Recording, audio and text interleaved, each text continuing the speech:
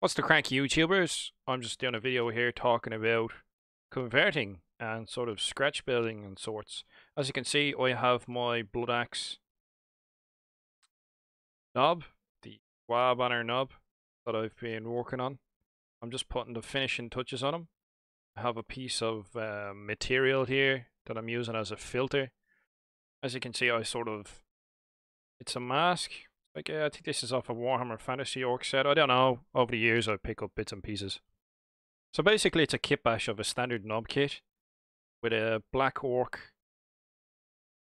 banner pole with the head on top. And then, as you can see, I've fabricated using plasticard and and styrene rod. I've made rivets for the banner itself. And then for the tubes, I've used a green stuff tube maker, which is basically a tool for just creating this texture on green stuff. Yeah, so you just make it. It's a tube maker. You can buy it from the likes of Green Stuff World and other producers. So it's pretty straightforward and easy. This is just made up of styrene tube of two different sizes. So that's one end, and I just capped the end on it. I capped the end over here. And then I have this piece of material which is off of an old CD carry case. So it's material on one side, and then it has this sort of nice plastic sort of texture on the other side. And literally that's the last stage I have here, is to cut this piece back. And then I'll have a little sort of ring of styrene, which is off of a styrene tube. And then I'll trim that back, and then that'll fit in there. And that's going to be the filter for his sort of backpack respirator, because I want to make one for each clan. So this is my Blood Axe one, which will be in my army. I'm in the process of making another one, which I will be showing on a quick sort of how to build video, because I want to show you guys how easy it is to do this kind of stuff. And that's what I want to talk about in this video. Is me personally, I have a sort of a fear of ruining things, so I'm very hesitant to try and be creative with orcs, which is a pity because quite a lot of you guys have said you want to see conversions. And as you can understand, some of the models are very expensive for what they are, like Meganobs and stuff. And you just don't want to... You don't want to ruin them, you don't want to waste them. It's not a cheap hobby. And another part of that is that I'm my own worst critic. I'm never quite happy with how things work out, but I'm actually quite surprised at how well the Blood Axe symbol came out of here. I just came up with I had a rough idea, a concept. I like to sketch things out. I like to sketch them out on the plastic card, so I'll have that's why I keep my pencil handy and stuff. I'll come up and you can just roughly sketch it out and then just have a blade and cut things out. It's literally just about getting the first step done. Just get going, make mistakes, get cracking, and it just slowly comes together. It was the same when I was a kid and I was playing with Lego. I never initially I had a rough idea of what I was trying to build, and then I just sort of rolled with it and developed it. I'm not happy 100% with the connections of the tubes going into the pipework. I wanted this to be more of a right angle, sort of coming out here and being cut at a right angle. But all in all, I have to say I'm pretty happy with the way it's turned out. Originally, I was going to do this tube coming up over the back as well, but there wasn't enough space over here, and I had this side bit coming out. Originally, I was thinking that was going to be a vent, but I just sort of rolled with it. You know what I mean? I suppose it's like doing a painting or something. You'll have a rough idea, or anything creative. You have a rough idea, a concept of what you wanted to do. So this, I think I bought this miniature off of someone else, and it was a knob with it. I think it had like an evil sun symbol here. It was a knob with an evil sun symbol, and it had this on the back. But I moved things around.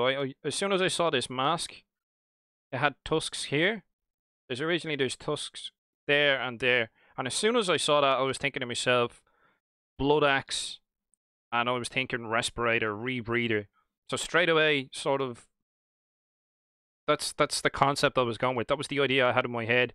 I knew I wanted the Blood Axe symbol for the banner. If I get the blade out of the way, I knew I wanted the Blood Axe symbol for the banner, and I knew I wanted to do some sort of tubing to go back into a respirator of sorts. But you know, this all just developed as I went along. I was like, oh, okay, well, what sort of rebreather do I want to do? And as you can tell, since it's still not finished. I'm waiting for the super glue to dry on this, and then I'm going to trim that back. And like I said, I have a ring here, so that'll sit over there once that's trimmed back. And I just wanted a piece of material. I did try to do a grill, but it just wasn't working out, and I wasn't happy with the results I was coming up with. So I have this material here to sort of represent the filter or sort of rebreather that it is. So I just wanted to show just before it's 100% complete, and I just wanted to talk through the process of how I developed the concept for the miniature. And I wanted to show you in greater detail and actually in focus for once, just what the miniature looks like and my rough ideas of what I came up with. So like I said, I just got a miniature that was kit bashed sort of already. This is a Nob Axe arm, and the banner is from the Black Orcs, I think it is. This is from Fantasy. So this is a second-hand miniature I bought that somebody had hacked this the arm up to get it to fit in. And then from that I rolled with it and decided to put my own twist onto it. And it's sort of, and I'm enjoying it. I'm really enjoying it. I was initially sort of fearful that I might ruin it, especially when I was cutting back the Evil Sun symbol that was here. I think there's like a plastic Evil Sun head that goes there, or face. And I decided I wanted to go with Blood Axe. So that's it really. I just wanted to talk about my apprehension with converting things. But if you just get over that initial fear, if you just take those first couple of steps and you just persevere with it and develop it as you go along. Now, different people have different approaches. Some people need to sit down and draw things out, whereas I just sort of make, for bigger projects, yeah, I think I'd have to draw things out, but I had a rough idea visually of what I wanted, because I sort of think in images. So I had this visual image of the respirator at the front, and I had that visual image for those axes for the symbol. And this bit in the back, I just sort of rolled with the blows, and as you can see, it's still developing up. The pistol and the blade at the back, they sort of fit in nicely there. All in all, yeah, I think I'm kind of happy with how it's going. Like I said, it's not 100% done. I just wanted to show you can use any old bits and pieces. You don't have to be using expensive styrene like this stuff. This sheet styrene here was cheap eBay purchase, whereas the rod is evergreen stuff that I've purchased as I've gone along. I bought different rods and tubes and stuff. So there we are, guys. That's it. That's pretty much what I wanted to talk about. I wanted to talk about not being fearful of taking your first few steps and just persevere, soldier on. You'll get there in the end. I'm very happy with how this has come out.